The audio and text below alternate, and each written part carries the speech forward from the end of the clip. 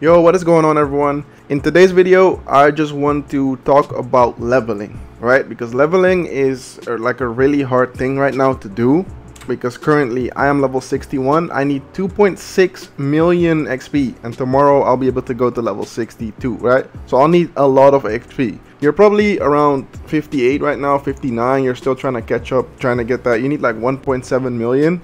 But let's go over the ways to get XP, right? Like, let's start off with the daily. So you can do Mia's Kitchen. This will give you like around 100k. You should definitely do your runes. Like, I still need to do this one, but your runes will, look, this rune will give me 358,000.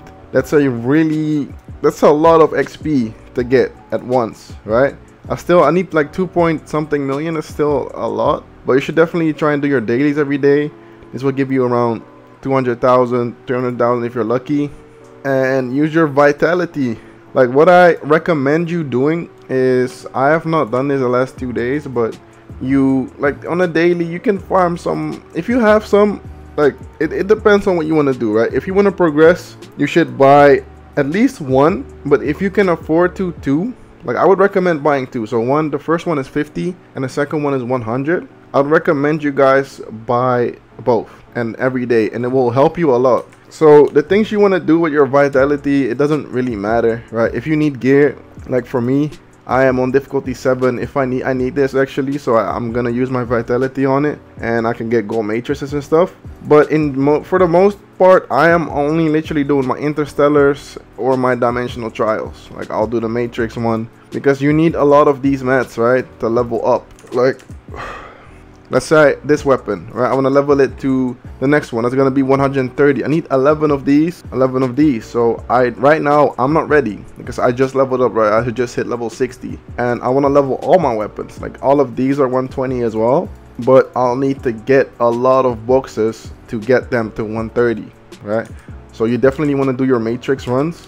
And the absolute best method is for, let's say you're on your PC. You're not really doing any. Definitely do your story as well. Like, I still need to do our story, but that's, yeah, I'm gonna just say that because some people might not be doing that. But what you want to do is, you literally, I'll show you guys. You go in Frontier Clash, right? You press go, you press match, and then if you don't want to use your attempts, you literally just go in, and then one sec.